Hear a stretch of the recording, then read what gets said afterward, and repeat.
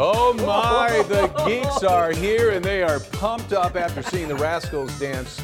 They're going to be on the World of Dance. No, not the geeks. The Rascals are going to be on the World of Dance. But anyway, guys, thanks for being here. We're going to talk eSports. Yes. And there's no denying that the crowds of people that are watching other people play video games, it's huge. Well, it's a major business. They're saying this year it's going to breach $1 billion a year business. Obviously, there's even conversations about adding it to the Olympics. It's both the fact that you have professional players with sponsors and endorsement deals and celebrities in that space, but also, yes, the audience that they have is enormous. So it's summer, it's eSports season, and basically the biggest game in town right now is League of Legends. That last year it filled the Bird's Nest Stadium, the one in Beijing, and they had $4.9 million in prizes. They had a viewership of 80 million people. Now the Super Bowl is 100 million, but that's not a small amount. No, that's absolutely huge. Yeah. So right now, this week is week 6 of their 9-week regional areas. They're doing North America and the EU, but they're moving on their way to Worlds. This year will be in South Korea. But I mean, it is an enormous business, and I think it's only going to get bigger. And they're not the only business. They're not the only game in town, That's right? Well, there's a whole bunch of games. The other one that's actually happening, the finals are happening for Overwatch. It's happening on the 27th and 28th. And in terms of the environment to play, this is very organized. Very organized. They all have uniforms. These teams, they actually organize the professional teams. They all have to play. The 2 teams that are in the finals are from Philadelphia and London. So they're the ones that are going to be playing on the 27th and 28th. And there's a prize pool of $1.4 million.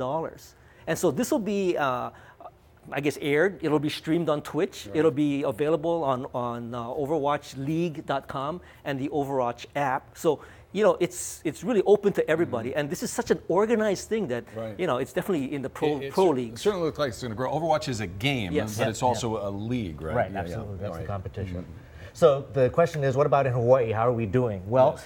Hawaii Pacific University this year opened their eSports arena down there at Aloha Tower Marketplace, 3,000 square feet, and they've got the game systems, they've got VR stations, and they're really trying to get into it. They even say they're going to have scholarships, and it's in fact League of Legends in which they want to be a collegiate player. Can you major in eSports or video games? Not quite yet. At the University of Hawaii at Manoa, they have a first eSports course in the communications department, but the question is, can we perform? Certainly my kids love to play. There's a lot of casual players you can go to, PC Gamers and IAEA, but to perform in these leagues, it's tough because Hawaii is so distant from the mainland or even from Asia. But why does distance make a difference? Because even at the speed of electrons across the Pacific, by the time an enemy spots you, you will be dead before you see them. So the delay because of distance. Milliseconds. But there has been attempts to start a team here. The Quincy Solano is working on doing a team here, so you never know. But we do have some specific challenges in Hawaii. Okay, guys, we just got a few seconds. What's coming up on the radio tonight? So tonight, we're actually going to do the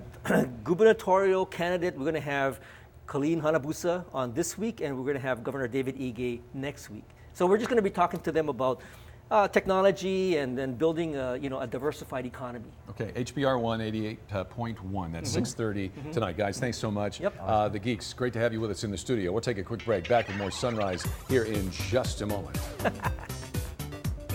I think you guys should be on World of Dance. I really do. I really, really do.